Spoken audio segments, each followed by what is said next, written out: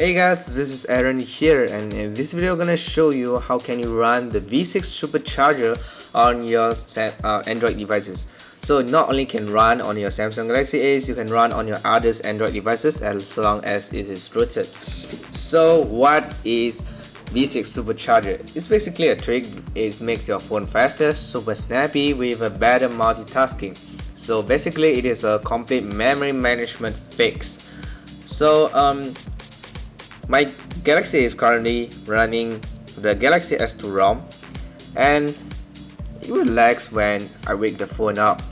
Sometimes that's my problem, and the launcher will withdraw when after I use the Facebook, Instagram, WhatsApp, and many others apps.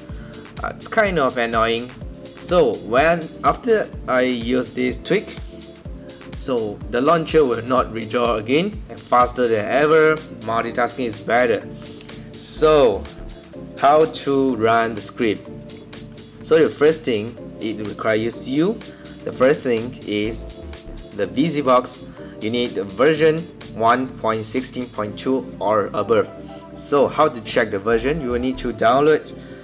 If you have the Titanium backup, you can just open it and check the VisiBox. I have the 1.18.4 version. I believe it is the latest one. For those that you need to download, didn't keep on update, you can just download VisiBox from the Play Store and just install it as well. The second thing you need is Script Manager. You can download from the Play Store. I have the free one. So the third thing you need to do is download the script, obviously.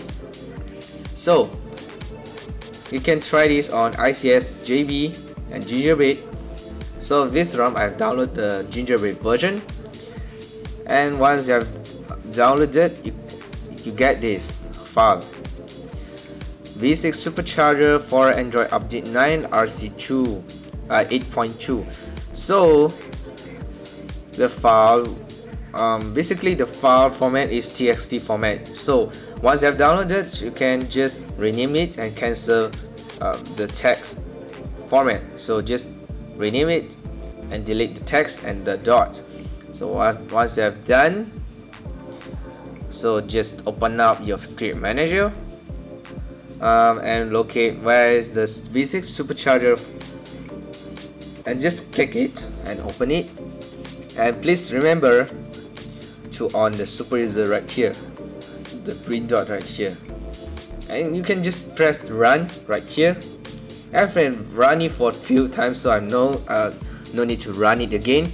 So you can just follow the steps. It will ask you to bring up the keyboards and just choose what mode you want. After you've done that, you can just quit it, and please remember, after you've done that, reboot your device and it will run pretty smooth and pretty fast.